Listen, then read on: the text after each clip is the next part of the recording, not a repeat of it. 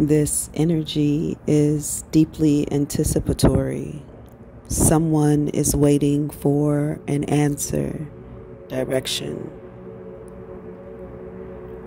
From the outside, it could look like they are being procrastinators or even swinging their feet on a decision.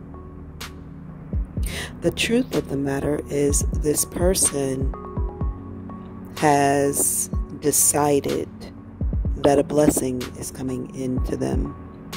They've decided they've made all the right steps and they are speaking to Spirit. And Spirit has told them that something is coming in for them, so they are patiently waiting. Eventually, this gift, this blessed thing that they've been promised or believe that they've been promised by the universe is going to show up. It will not be in the form expected. It'll come in.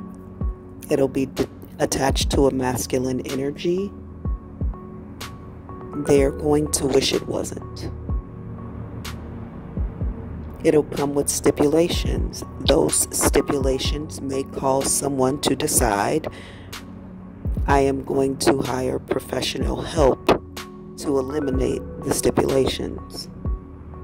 This would be an excellent idea. There's also going to come confirmation and acknowledgement of their intuition. A thought they thought they were sure about. Something is going to come along in the form of information through their telephone. This could be a message or a phone call that details their knowing to be correct. That will only be half satisfying, because this person knew that they were correct the whole time. What they would have liked to known is that they were completely wrong. They had the entire situation mistaken, and there was something good that was actually happening that they'd completely missed. This person will be disappointed that they knew the truth the entire time. They'll also be disappointed that the truth still carves out that they were surrounded by people who they expected a higher level of behavior, intention, action, consideration, and love from. Didn't exist at all. This person is going to go into a psychological loop of trying to find themselves, their value, their worth, or lack thereof in this situation. A lot of why me? A lot of don't they see me as? Have I not been this person to them? What must I do to be different? To be seen authentically? That answer is extremely easy. The universe will usher you into a new audience. The universe is going to put you before eyes that have never seen you before. They're going to connect you with a group of people, a group of energies, a group of actions that are in alignment with what your spirit energy deserves. However, it was important for you to have this gut-wrenching, absolutely life-changing event take place so that your perspective of your environment is no longer clouded by the beauty of your own intentions, but instead you are being given an opportunity to see things just as they are. And the pain of understanding this perspective, of witnessing this truth, is the very thing you need, or this person needs, to move into the next phase of their reality without carrying the guilt along with them of leaving these energies in the past. Now, you may ask yourself, why would the universe need me to experience this level of pain before moving me into my future? The answer there is also very clear. The energies that have been dragging onto the hem of your garment, the energies that have been purposefully putting brakes on your movement, the energies who have been sucking your finances, your love, your energetic prowess, has been sucking it down into their own being to be greater people, do not deserve, have not earned the promise to be shared with them that God has set aside, or the universe has set aside specifically for you, my fair child.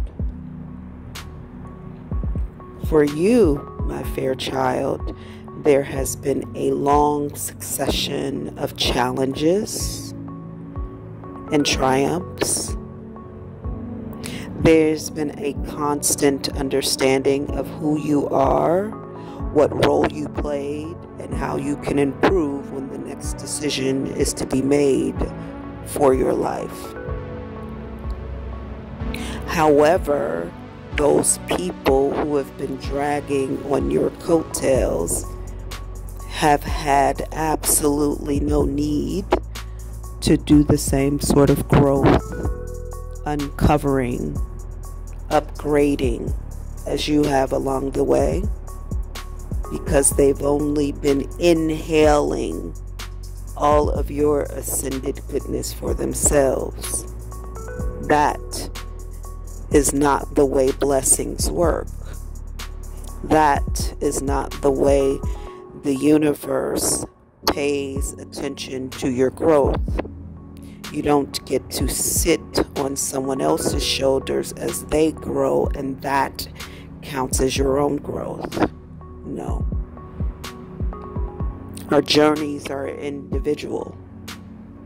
Those people we meet along our journeys may influence us, inspire us, encourage us.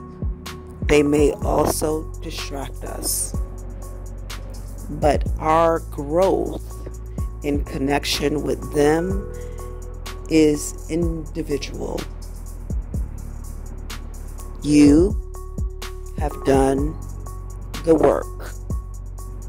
Your blessings are sitting protected in the vortex.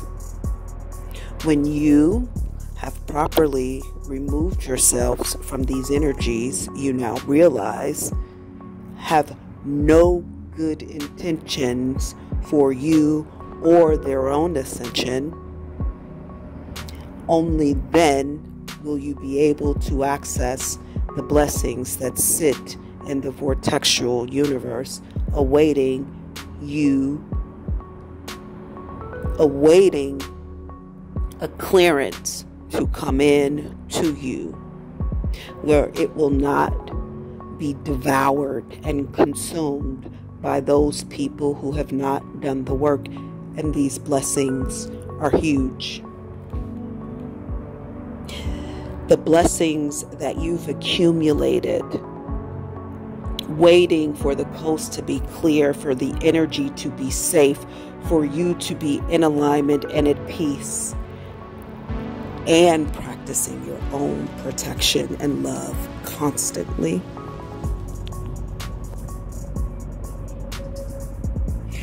Those blessings are ready as soon as Spirit knows that you will take them and use them wisely and not use them to please those who have extracted from you, ignored you, left you unprotected, forgotten to consider you, chose to be jealous of you, decided to work against you. Once you are free, once you have seen your own value, you have locked in on your own self-worth, and you have become protective of your own energetic space, spirit, and alignment.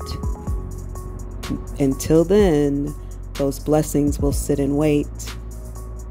So, if you have not released those things that no longer serve you, those things that distract and stop you, those things that pull from you, if you have not released them, you should probably start looking for a job while you wait on your blessings to show up. Because you, my fair child, will wait for those blessings to appear until your coast is completely clear.